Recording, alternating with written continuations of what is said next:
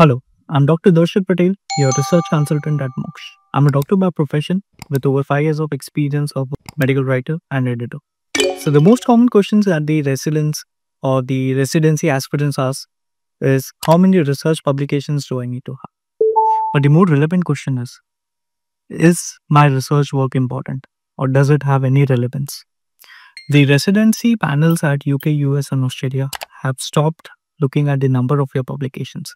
They're more concerned with the impact, the relevance, and the importance of your topic. So, research has moved from being just a line on your CV, and it reflects how you think critically as a doctor, how you present your evidences, and how does your research work impact the society.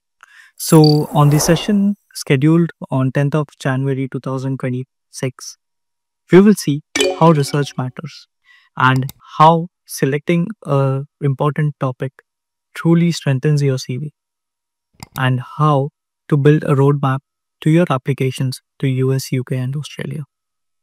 And we will also see how to avoid common pitfalls or common traps while you're doing your own research or if you're getting it done from anyone. So I hope to see you all on 10th of January. Thank you.